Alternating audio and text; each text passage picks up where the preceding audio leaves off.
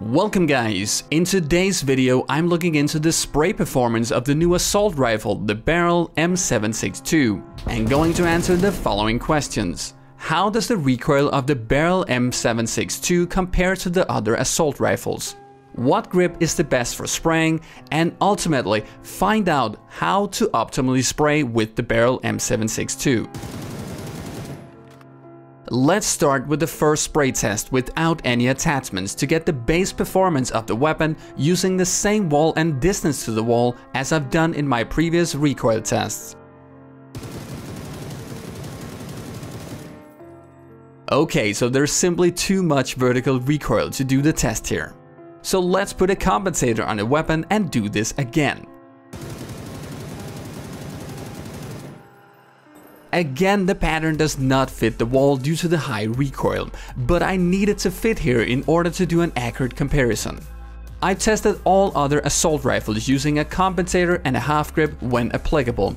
All tests except the one for the QBZ has been done on this wall, so hopefully the vertical recoil reduction from the half grip will be enough to fit the pattern onto this wall. The pattern just fits, however due to how perspective works, we will get a slight inaccuracy in the results when shooting this high.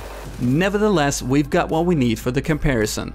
Because we're going to compare the Beryl with all other assault rifles. And not unexpectedly, the Beryl M762 has the highest vertical recoil of them all.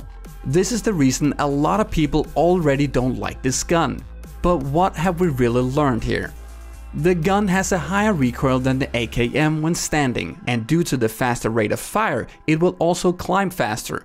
This makes it very difficult to control. So maybe we're not supposed to be standing when spraying. Because crouching reduces recoil about 16%, which will vary from weapon to weapon for balancing purposes.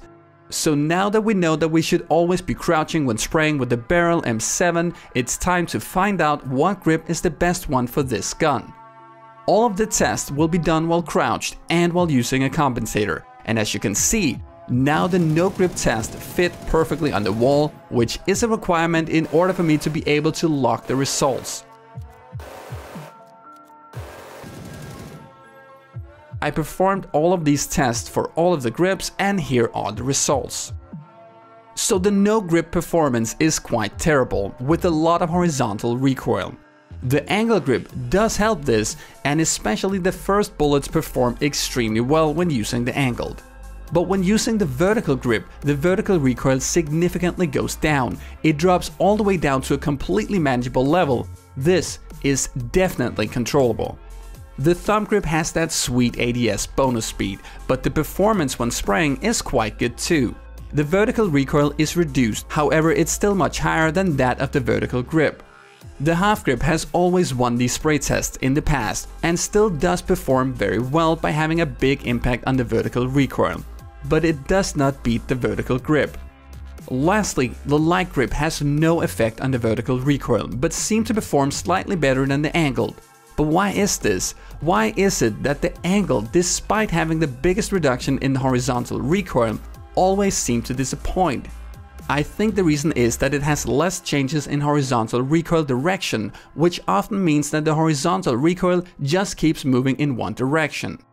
But still, this does not change the fact that the Beryl M762 has an extreme level of vertical recoil, and that the clear recommendation based on all of these tests is to use the vertical grip and spray while crouched. If you only fire a maximum of 5 to 6 bullets at a time, then you will also stay in the low horizontal recoil area. Do this and you should absolutely be able to control this gun and take down your enemies with ease.